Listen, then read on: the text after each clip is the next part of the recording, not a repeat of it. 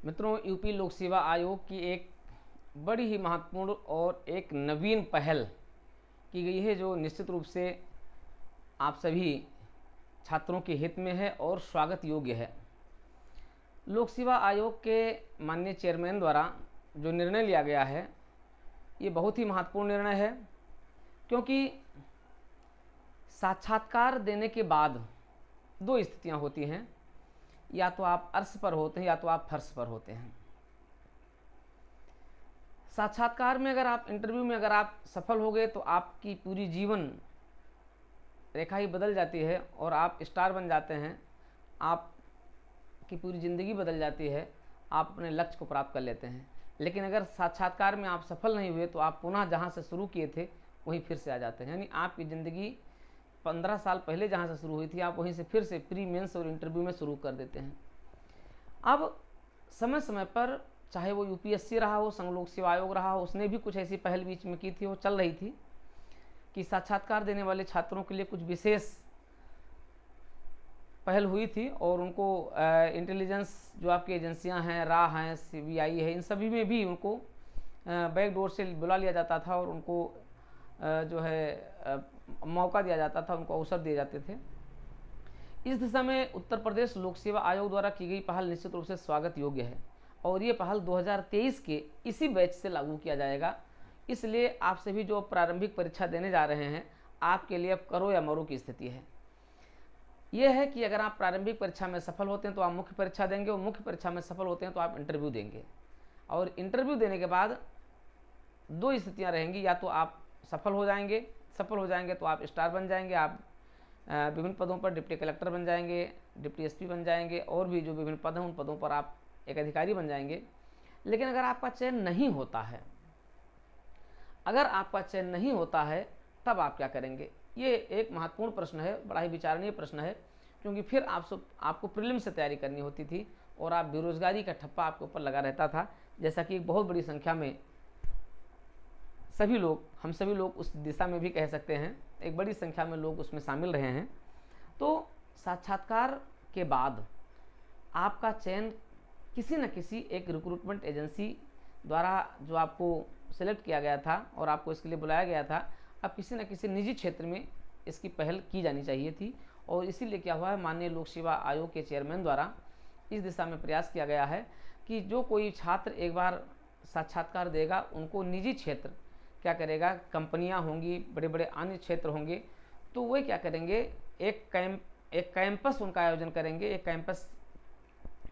और उसी के आधार पर उनको सिलेक्ट करने के लिए विचार किया जाएगा कि उनको वहीं से उनका नाम उन कंपनियों को भेज दिया जाए, उन लोगों को भेज दिया जाए और वहीं से उनको निजी क्षेत्र में भी नौकरी मिलने के पूरे आसार हो जाएंगे। तो ये बहुत बड़ी पहल है।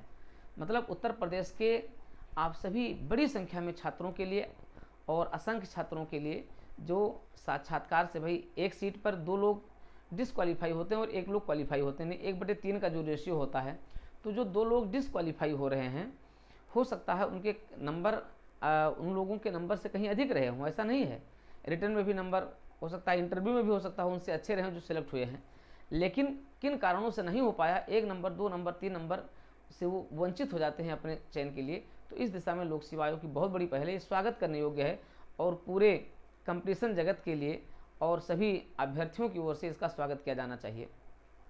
तो मित्रों, ये बहुत बड़ी पहल है और इस पहल पर हम अपने यूट्यूब चैनल के माध्यम से, देवप्रयागम IAS DPIS के यूट्यूब चैनल के माध्यम से लोक सेवा आयोग के इस निर्णय का ज़बरदस्त स्वागत करते हैं और उम्मीद करते हैं कि आप सभी छात्र और आप सभी जो DPIS परिवार के लोग हैं, आप सभी भी इसको स्वागत करेंगे और तहे दिल से इसका स्वागत करेंगे। तो मित्रों, इसीलिए मैं कह रहा हूँ कि 2023 आपके लिए बहुत बड़ी अपॉर्चुनिटी ला रहा है। 2023 PCS आपको क्वालिफाई ही करना है, आपको इंटरव्यू तो पहुँचना ही पहुँचना है, क्योंकि अगर आप साक्षात्कार में उपस्थित हो जाते हैं, अब चूँकि मेंस में भी एक कॉलम जोड़ दिया जाएगा, मेंस में ही जब मेंस का फॉर्म आएगा तो उसमें एक कॉलम जोड़ दिया जाएगा कि क्या आप निजी क्षेत्र में जाने के इच्छुक हैं। अगर आप टिक कर देते हैं तो ये आपको अपॉर्चुनिटी मिल जाएगी।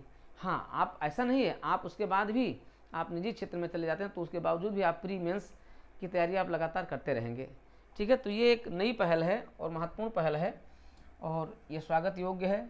तो लोक सेवा आयोग का इसके लिए धन्यवाद। निश्चित रूप से ये आप सभी छात्रों के हित में है, इसलिए आप UPPCS 2023 की प्रारंभिक परीक्षा पर पूरी जी जान से लगा दीजिए। मित्रों, जैसा कि हम लोगों ने देखा था कि हाँ, आपके परीक्षा के बारे में बड़ी असमंजस की स्थिति थी, लेकिन असमंजस साफ हो चुका है। और वही जो हमने भी कहा था कि लोक सेवा आयोग के पास एक विकल्प है कि वो क्या करेगा कि वो जितने लोग ड्यूटी करने जा रहे हैं या तो परीक्षा की तिथि टालेगा या तो फिर उन लोगों को कोई विकल्प दे देगा कि उनको उनकी ड्यूटी से जो है कर दिया जाए, छुट्टी दे दिया जाए। और यही पहल की गई। सभी जिलाधिकारियों को निर्देशित कर दिया गया है कि आप लोग उन लोगों को जो UPPCS की परीक्षा देने जा रहे हैं उनका एडमिट कार्ड दे करके, उनका प्रार्थना पत्र दे के उनको काउंटिंग में उनकी ड्यूटी न लगाया जाए।